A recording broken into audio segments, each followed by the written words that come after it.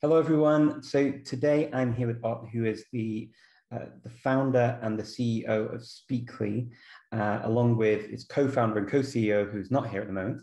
And he's come here to help me and guide me through the application and the Speakly method of how to learn Estonian, for my case.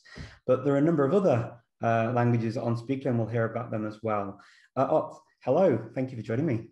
Hi. Hi, nice to be here. So you're going to start a 1 month long Estonian challenge. As Estonians, we are super proud. On one hand, we are very open to people learning Estonian, and we are very proud to see that foreigners speak Estonian. And, it's so special. But on the other hand, I think subconsciously we're very proud that it's one of the most difficult languages on the planet Earth as well. And it's makes you feel special. That I'm this little group of million people, million human beings who on this planet Earth that speak this wonderful language. It's very cool that you will take up this challenge. Yeah, I'm very excited. I mean, you know the process yourself because you've also studied a number of languages too, right? I mean, Yeah. just give us a little bit of an intro as to which languages you've studied so far in your life. Yeah, your languages. As for you, I imagine obviously languages for me are the centerpiece of my whole existence. I grew up in a home where German cartoons were my best friend, and I've studied many languages: French, Spanish, Italian, Portuguese, Russian, Finnish, Estonian from my parents. Wow. In a very efficient way, in a natural way, like Speakly is doing. So this is quite an exciting thing because I mean, you're the CEO and founder of a language learning company and an application that I'm now going to use to learn Estonian. But you've been through the process. So how much has that informed how you've developed Speakly? Yeah, it has been a very long process, actually. And the methodology that Speakly uses, I'm the author of this as well. And it's a natural progression. We have, the other co-founder as well, she speaks loads of languages, and we've just kind of taken the whole experience of being teachers, translators, and stuff like that. It's just like small things. As you know, when you dig into a language, you start understanding it on a deeper level. It's just like, I've translated 8 novels from different languages into Estonian in my past life. It was like 15 years ago. And, diving into Spanish like that, translating a novel is a whole different, you start seeing things in a positive way, in a whole other level that you might, in other cases. And in myself and many people in our team, it's just like many different parts, being teachers, being just language researchers and stuff like that. But yeah, the methodology that Speakly uses, the methodology of statistical relevance that we will talk about today as well, and why it makes sense to learn like that. And you will experience this with Estonian now as you study with Speakly. It comes from this experience. Yeah. And the baseline of this methodology is actually super simple. In my own experience, I as I was mentioning, I grew up in a household where German television was always playing in south of Estonia. It sounds peculiar, but that was the case. I studied German naturally from the environment, just by necessity, wanted to understand those cartoons and stuff like that. And then when I grew up, went to high school, then I first time consciously thought about that. Wow, why don't other kids speak German? What's the problem with that? Why don't they understand that? And then obviously I started learning other languages like French and stuff like that in the high school.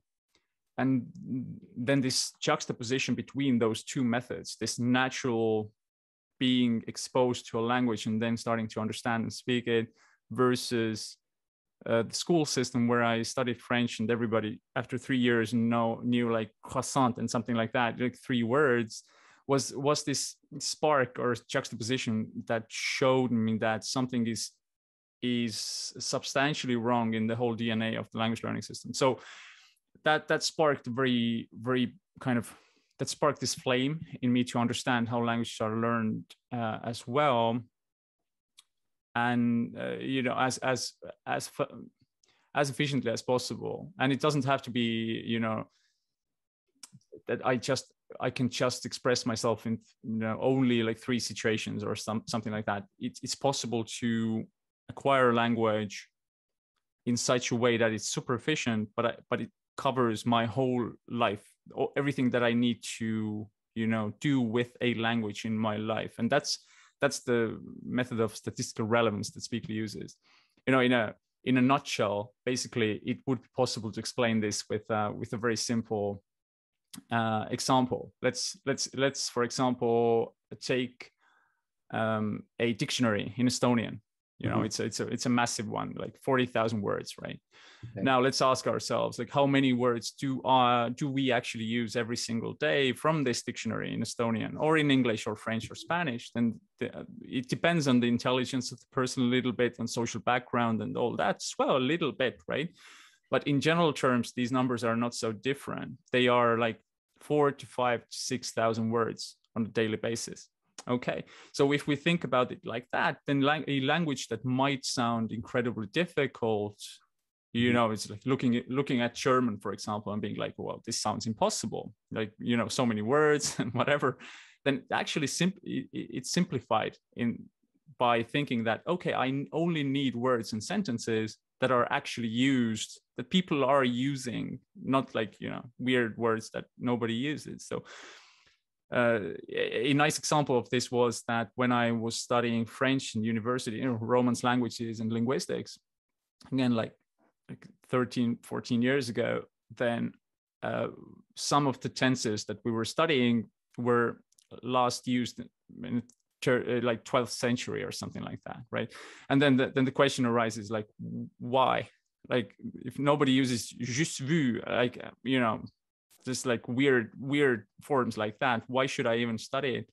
I understand it as a linguist, why should I, just to see the context, the historical context of things, but just for normal human beings to wanting to study French and speak it doesn't make sense. Another example for statistical relevance is just imagine that we will take all conversations from Paris from the year 2020, and we'll put all these conversations into a computer, and we will ask the computer that, okay, please tell us which are these words and sentences that I should study to have those conversations as fast as possible, right?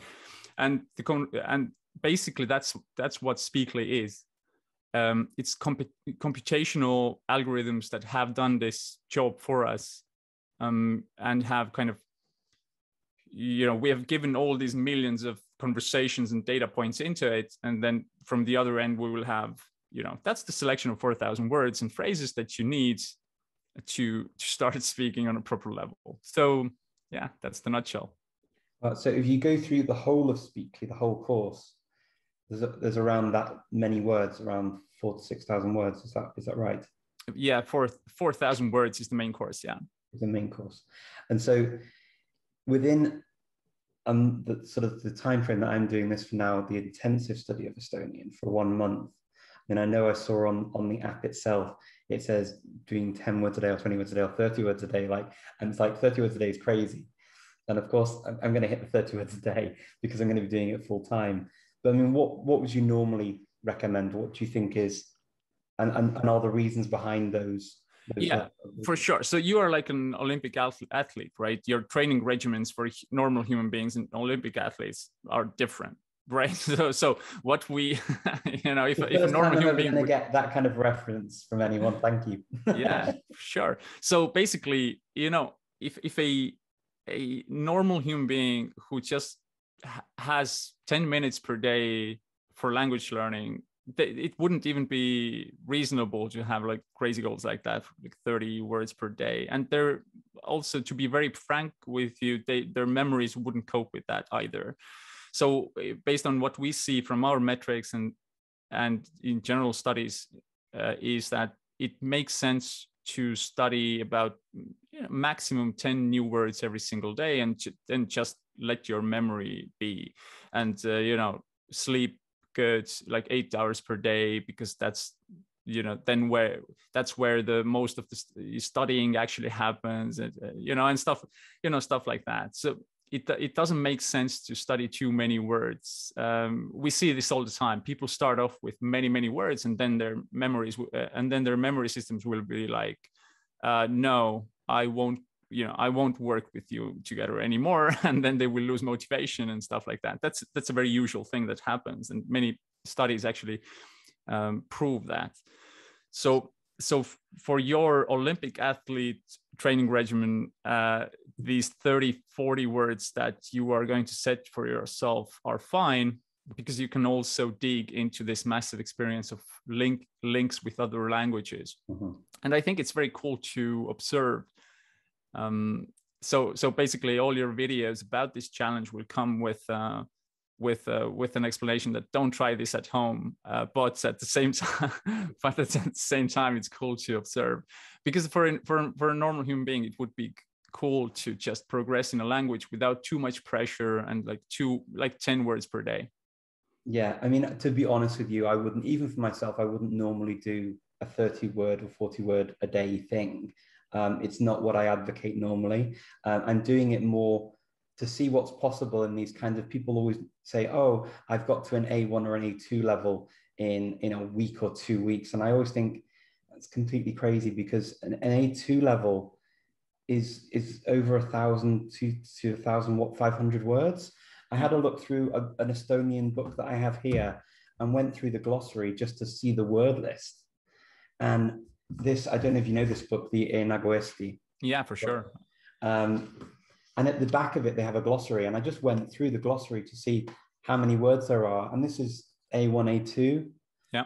And they have like 1,500 words or something like that. Yeah, for sure. So sometimes what happens with those manuals, learning manuals, which your audience might be aware of, but maybe not, is that if we take a language learning manual that's, even if it's composed by very smart people, it still has the same issue that is actually proved by many studies. And the issue is that if we open up a language learning manual from the middle, let's imagine that it's the same A1, A2 Estonian manual. Then if we would run statistical analysis on it, and we would actually see, are these words here actually statistically most relevant for you to start speaking Estonian, then we would see that 60% of the words are not, by necessity, because the examples that are created creatively and not based on science. You know what I mean?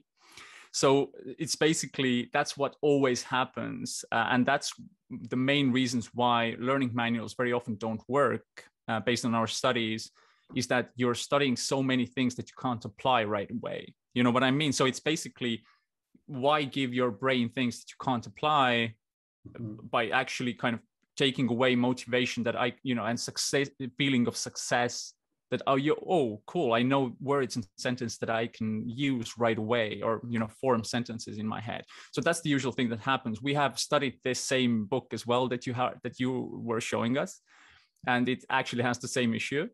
But again, in your Olympic regimen, it doesn't have such a big effect. But everybody watching, if you just use learning manuals, just keep in mind that this always happens. Well, to be honest, this is something that I say a lot, and that's when you go through any course, there is a tendency in courses to try and cover bases for a very wide audience. So examples of what they might do are include many different nationalities, many different languages, many different professions that you're not going to come across, but they're hoping that there's going to be some of those professions out there where that word will be relevant, because if they use the language of the speaker, they want to say what their job is. Yeah, so this is a very usual, bases, right? This is a very usual kind of misunderstanding of connections in our brain. It doesn't, this is very language nerdy now, but your audience obviously loves languages as well a lot. But even the word Monday and Thursday, if we put it into statistical comparison, they are not the same. They are different in their usage rates. And that's how I watch a language, and how we analyze a language in our speaker system. It's it's literally not only, the speaker system is not only analyzing what you are doing as a learner and watching that, okay, I need to repeat this or that word, or, put more emphasis on these phrases.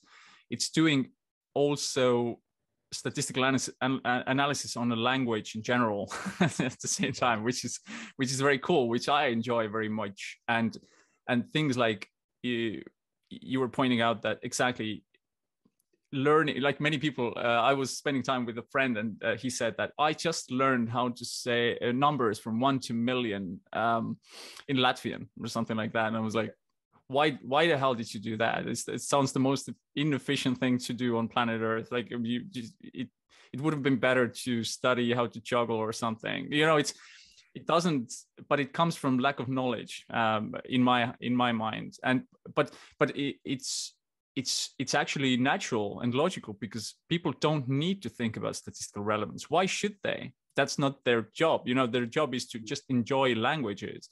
I want to study Italian because I want to enjoy the language, the food, the culture, the people, and not think about that, is lunedì or giovedì, which one is more relevant or which one should I study? That work should be done by somebody else. And a lot, we have done that basically in the speaker team. So, when you talk about this statistical analysis, how does that compare to these frequency dictionaries that we hear about as well? People say, oh, learn the frequency dictionary and just go through all those words first.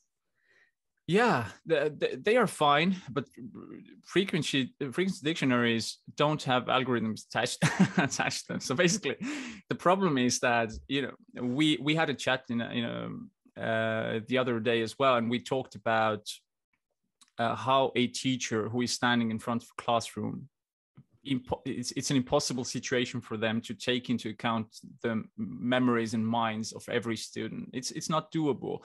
But for a system like Speakly and with its algorithms, it's so easy to do. We can actually apply scientific methods like, just phasal repetition and stuff like that, that supports you.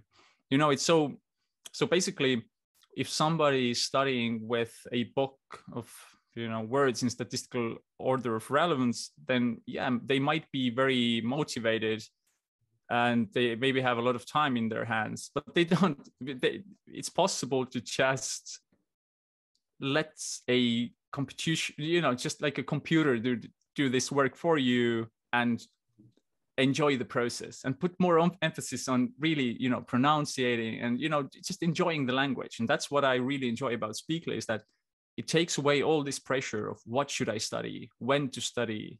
It just gives you all the exercises covering all parts of the language, comprehension, production, everything, at the same time giving you the free range of just enjoy the language, and without even thinking about anything else. Okay, so when I'm going through Speakly, then it's going to teach me the things I need to know, where I need to know them, and things that are the most common, and it will go up. And I remember seeing, obviously, there's kind of a gauge, isn't there, how many words you know as you go through. Yeah. So if I were to do this 30, 40 words a day for a month, where would you expect me to get by the end of July? Very practically, you will arrive to 12. If you go 40 words per day, you will arrive to 1,200 words in 30 days, right? So basically 1,200 words. And this is interesting about statistical relevance as well, is that, if people usually think about statistical relevance, they don't think about that. The first words are more statistically relevant than the next ones, So when you are learning the 1,200 most relevant words, it means that they actually are not like 25% of 4,000 words. They are actually much more, because they are more used in actual conversation. So what we see based on research is that 1,200 words makes up about 70% of any real life situation, because it just fills up the gaps. So that's why the first kind of curve of starting a language from the beginning is so steep, because these words make up the whole foundation of the language in general. And then everything that comes afterwards is just a plus. So that's why I usually, when people ask us in our support or me, or I tell that if they finish studying the 4,000 word course in Speakly, then after that, it doesn't make sense to study words separately anymore. It's so much more efficient to study from context, because I already know how to, the foundation and how to put it together naturally, kind of, because it's already 90%. So basically, for everybody who's thinking about statistical relevance and how to study, 1,200 words make up around 70% of any real life situation, and 4,000 words make up around 90% of all real life situations. So you see the efficiency here. It's much more efficient to arrive to 1,200 words than to 4,000 words, if you know what I mean. Yeah, I think I see what you mean. So, I mean, if I were to think of those kinds of, I mean, if I think of what I've just done now, I've just been studying Cornish, and I got to my exam and sat my exam in Cornish. I'd like to think that a lot of what I learned was very practical. We definitely used it a lot, which was good.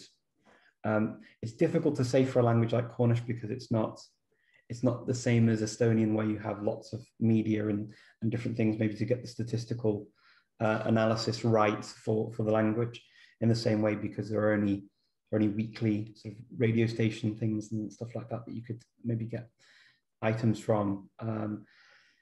But it felt like around about, I'd say, if I were to compare it to my Turkish when I did the A2 exam, it feels around about there, roundabout. And my feeling is about 1,200 words would be around an A2-ish level if we were to look at the CEFR levels. Yeah. Is that what you'd expect as well? Yes. Yeah. Around this. Yeah, exactly. So what we see is Speakly currently has about 500,000 users, and we have a bunch of success kind of examples of learners as well. Many of them who have done the Estonian state's language test. That would be a cool challenge, by the way, for you as well, just to, after this month, do the A2 Estonian language test. I think people would be excited about this. But anyways, what we see is that if people arrive to the end of the Estonian course in Speakly, it's 4,000 words. And obviously, just studying words in Speakly is passive skills. We are turning these passive skills into active with different exercises, like listening exercises and live situations, like dialogues basically in the app and stuff like that. So it's still passive skills, but we are turning it just active step by step as you go through the course, a little retroactively. You know what I mean? It's like passive skills always go first, and then active come lagging behind a little bit by just activating it with listening and stuff like that. So when people arrive to the end of the Estonian course in Speakly, they basically have a B2 level, and they are able to do the B2 exam. That's what we see. Wow. Okay, that's pretty impressive. And I mean, with you mentioned the other elements to the course, so it's not just looking at sort of sentences and words that you pick up and you move on. You've also got these other elements as well, right, in between. So listening things. So what kind of things will I expect to see during exactly? So the cool thing about Speakly is that everything is based on statistical relevance, as we are crazy scientists. So basically, as if you start from zero from an Estonian course, as I understand, you have a little bit of knowledge from Estonian, just a bit, but still it makes sense to start from zero, because then you will fill in the gaps of statistical relevance as well, because that's very often the case, that people have some gaps that they are missing. So if you start from there, then the cool thing about Speakly is that it will open up different exercises like dialogues and listening exercises, and even music recommendations, by the way, based on how many words you have learned. So that is with the goal that we would be sure that you will understand the exercise, but still we will challenge you. So it's not going to be childish and easy, but you will be, in the flow, basically, in the middle of, okay, I kind of understand, but I'm challenging myself at the same time. And you're just moving through the course like that, always challenging yourself, always keeping yourself on the brink of your capabilities. But at the same time, we're making sure that nothing would be too difficult for you, so that basically exercises open up based on how you progress. And this is also based on statistical relevance. So if you encounter a listening exercise, then all the words and phrases and everything is also in the listening exercise are also analyzed by our algorithms to make sure that these are actually properly complicable with the statistical relevance method. Wow.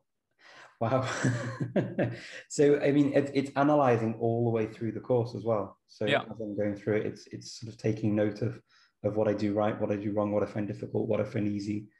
All these kinds of things have been taken into. Yeah, exactly. Even the pace of, in Speakly, there are different modes of studying. You can use multiple options mode to learn new words. This is obviously easier, but just for people who don't want to write in their phones, for example. But you can also use a writing mode, which takes more time, but it's more efficient. And it a little bit depends on your learning style or preference as well. People usually do this selection based on an intuition, and it's usually correct. You know what I mean? It's the intuitive feeling of how it's comfortable for me to study usually complies with what your learning style actually is. So it's you can as you start your own study experience, you will have this option to choose even on a daily basis if you want to study on multiple options or writing mode, or combine them both for even like to have more varied studies. Mm-hmm. The writing mode is more efficient because you really have to produce the language, obviously. Yeah. And in those different modes, the application even watches things like how fast do you type, or how fast do you make the selection, and stuff like that. So there are many attributes for that. Wow. Okay.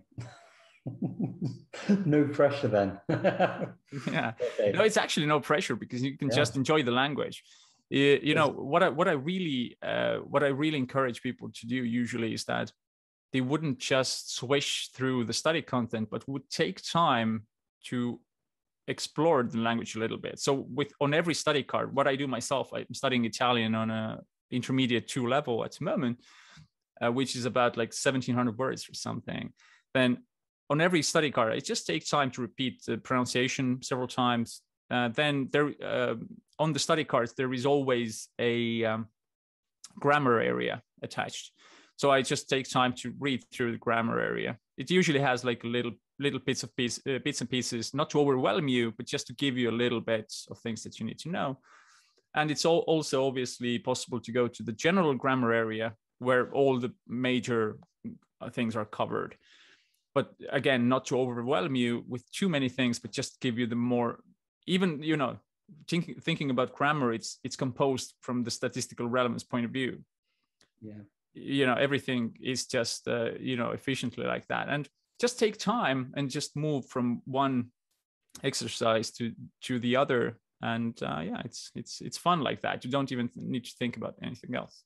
Well, a couple of things that you said during this conversation. One was about the sort of the French grammar that you wouldn't normally see or hear in normal conversation nowadays. It's used in literature. The other thing is about the statistical relevance. And looking at a language like Estonian, obviously it's like its sister language is Finnish. It is a language that has a lot of cases, right? So this crazy case system of lots and lots of cases. Does that factor in as well? So are the cases that are less used or not very well used, they would also be covered as they're needed for normal, usual conversation? Great question. So yeah, for sure. So that's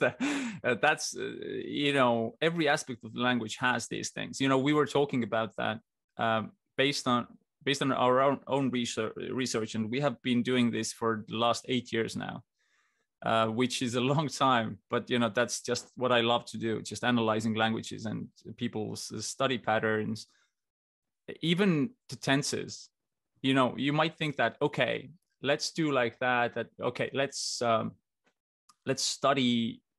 really study the Spanish verb parar, for example, to stop or to halt. Okay, and then you will take all those tenses and then you just memorize them. even different forms like me, you, and we, even these are statistically different in their application. You know what I mean? So it's, again, people are studying those things by heart as a whole, but in reality, it doesn't make sense, because to really arrive, what Speakly wants to do is to give you the kind of the shortest way to start applying the language, right? So to start speaking. And if we can make the selection that, okay, you don't need these tense forms, then we are going to do it. But obviously the support to study all of them is going to be always in the application. So you will find the conjugation tables and everything are there passively. We are going to guide you there from time to time as well. But we are going to put emphasis on the things that you really, really need. It's funny you mentioned that, because I remember when I was studying Turkish in the class, there were a number of people who couldn't really get the whole, we're not going to study all of this tense, just learn this one thing.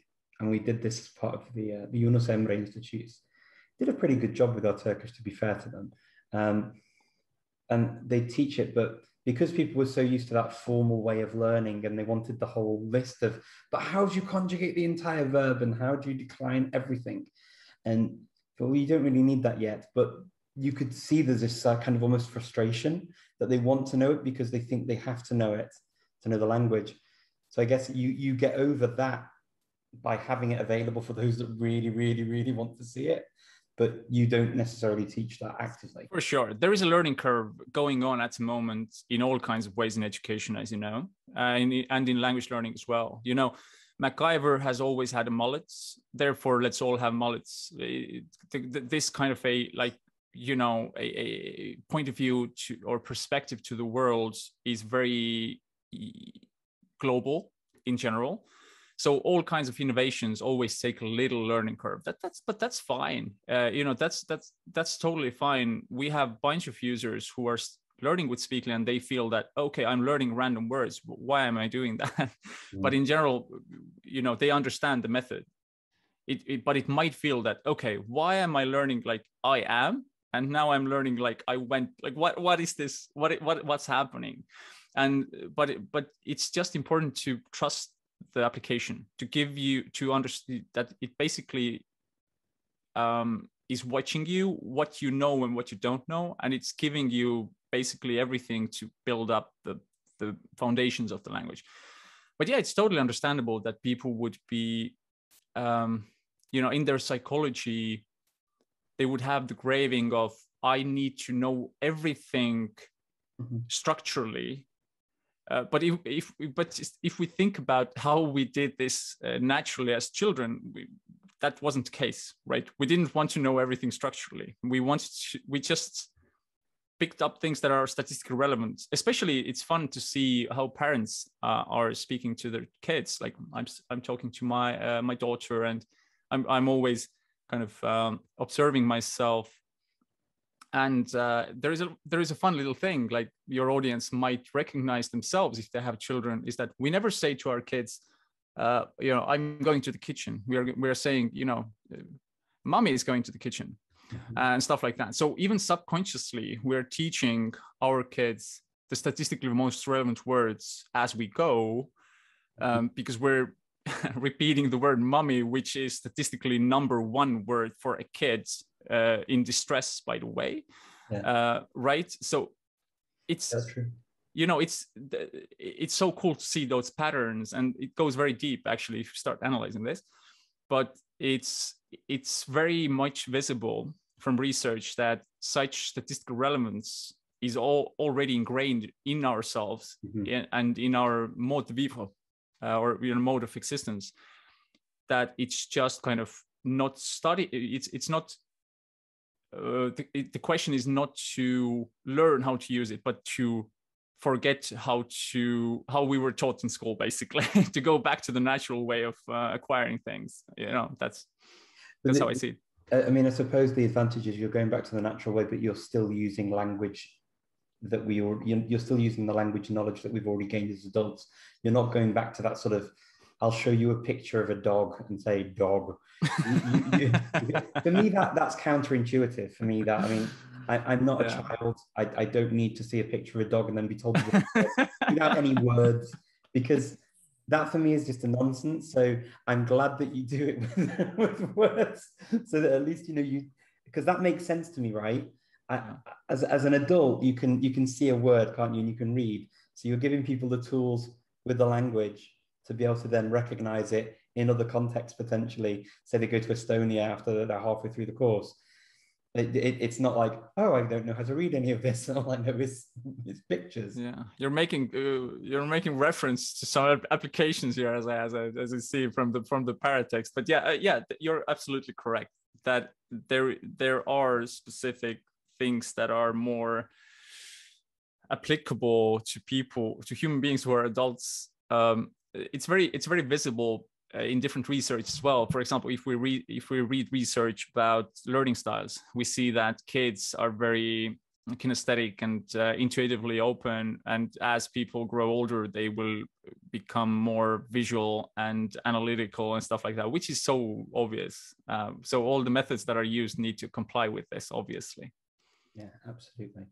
So what do you think then? Are there any definite pieces of advice that you think I should take on board? Okay, I mean, getting Speakly, downloading it, going through it, starting the course is obvious. Splitting up the day to do some in the morning, some in the evening, do you think that's a good idea? Do you think there are things that I should focus on more, repeat more? Any pieces of advice from somebody who created this? I mean, if anyone's going to know these tricks and tips, it's going to be you. So for sure, I'm all ears. So the main thing is obviously for people who are not professional language aficionados like you, then I would say that, okay, try to link your daily studies with habits that you have already formed, right? So yeah, if you're commuting, try to link it with that, because it's easier to link with an already existing habit. But for you, it's probably more conscious that you are already organized to organize your studies yourself very, very consciously. But from the point of view of what to do in studies to be efficient, there I usually recommend a kind of like a two point system. The first point is to reach your daily goal that you're going to set to yourself. In your case, it's something like 30, 40 words then. And everything that's happening in the study area, again, I was mentioning this before, you don't have to worry about anything else. The study area will give you everything you need. It will ask you, it will tell you to form sentences when you're ready for this. It will ask you to write full sentences when you're ready for this. It will open up different exercises and stuff like that. So that all happens automatically. But one thing that people sometimes discard is the daily listening. And this is something that you and your audience obviously understands how important is creating the language environment around yourself. And that's something that people usually don't understand. And we really need to kind of remind them that, we were having a discussion the other day about this, that if you could choose to study 5 new words or start listening to a listening exercise that mimics the real environment, then I think all polyglots or people who have had success with languages would choose the latter one, because they understand that the environment comes first, and then picking up words and stuff would come later. So that's what I would really recommend with Speakly, is to use the listening exercises. So usually they are like 5 to 10 to 15 minutes long. They have transcripts, obviously, and translations, but just to play them in the background.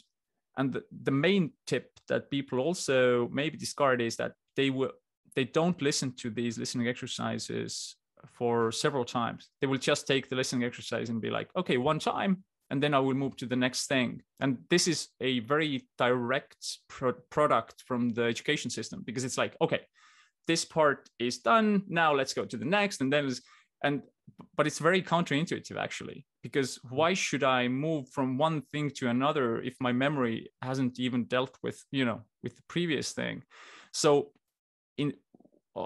in the example of Speakly, the most efficient thing is to take one listening exercise that opens up if you start studying, and just listen to this for the first 5 days without even going into other listening exercises.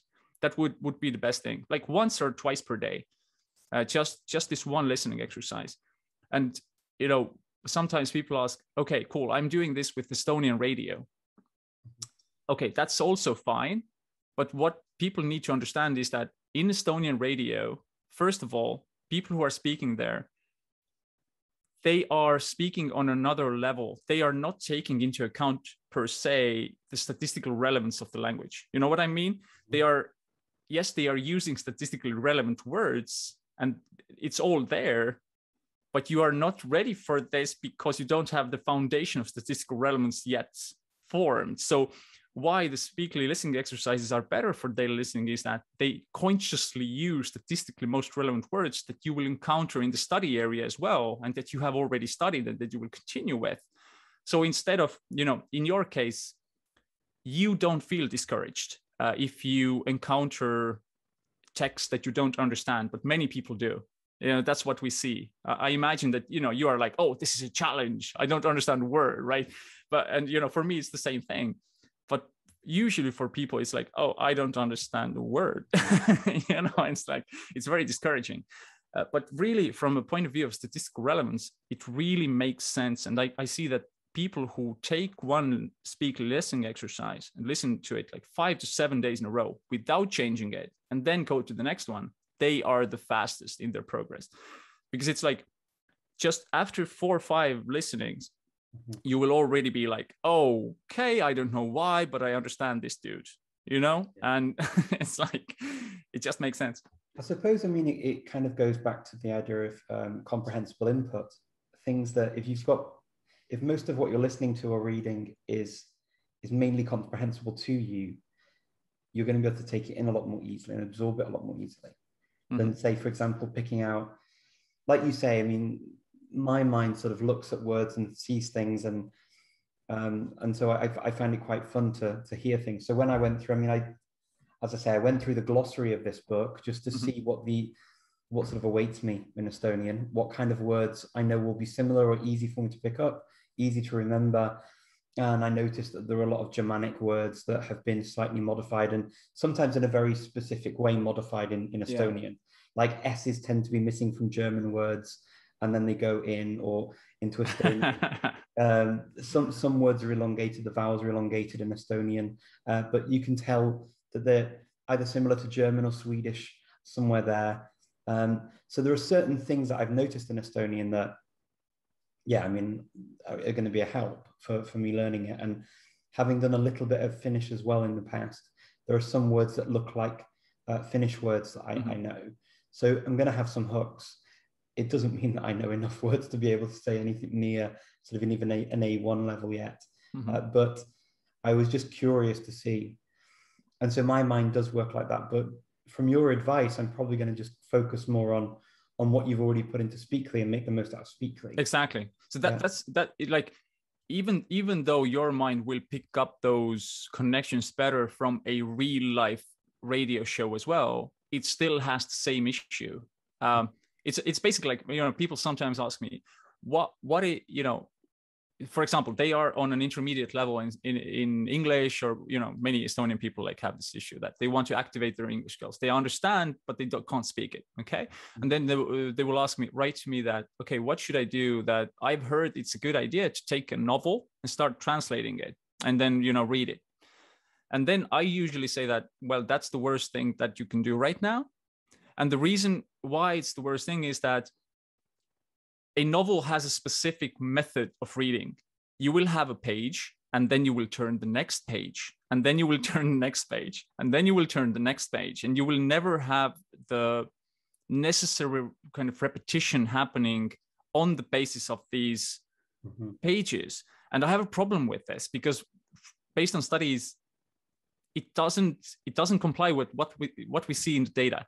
Basically, what we see in the data is that, okay, use statistically relevant words and phrases and have enough repetition so that you would feel comfortable. Basically, the central question here is that, am I programming myself for self-belief and understanding, or am I programming myself for misunderstanding, if you know what I mean? If like there is always new stuff coming in, and I just always feel slightly less valuable or smart or stuff like that. And such kind of like inner kind of insecurity can be the biggest factor in people's failure. In your case, it's obviously lower because you're so conscious about learning languages, but that's what we see in people who are learning that.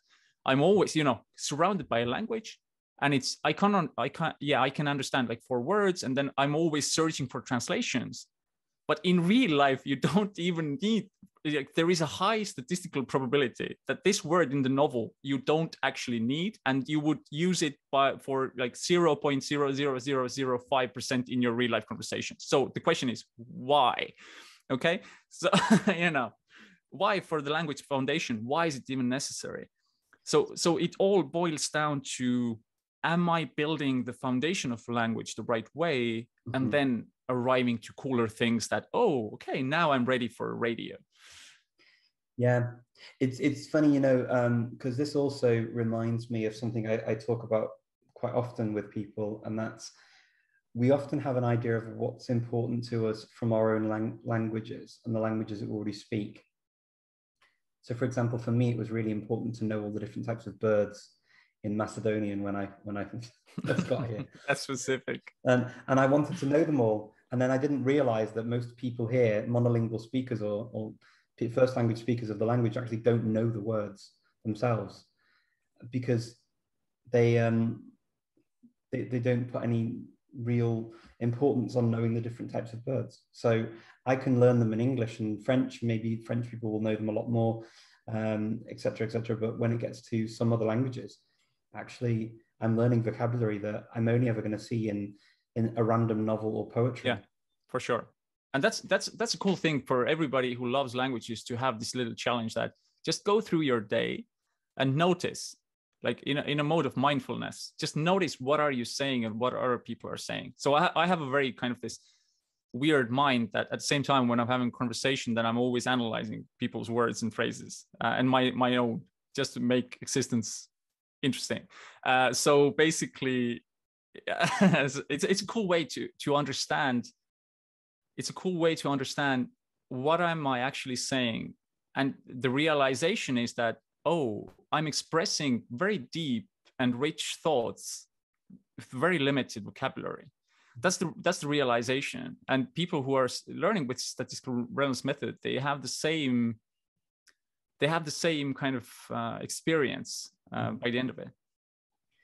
Yeah, I'm very excited to see this and how it works, especially because taking a month to learn Estonian sounds like a crazy thing to do. Might be a bit crazy to do, but it's going to be an interesting experiment, and it's going to be interesting to see what Speakly can do for me, for Estonian. And obviously, like you say, I preface this with, don't do this at home, folks, but there are lessons to be learned from the experience nevertheless. It's not that I'm doing this just to say, oh, it's amazing what I'm doing with Estonian. It's actually, for me, it's an interesting thing, because the only time I've learned a language this intensely is German. And it was many, many years ago, and I was in Germany.